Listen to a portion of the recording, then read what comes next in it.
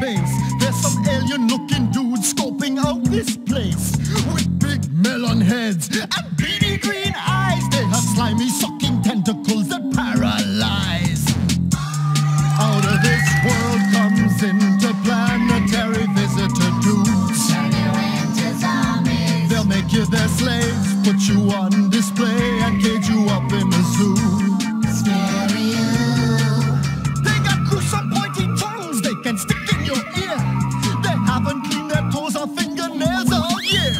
They'll suck out your brain with their mind control vibes and leave your head as empty as that Frankenstein guy.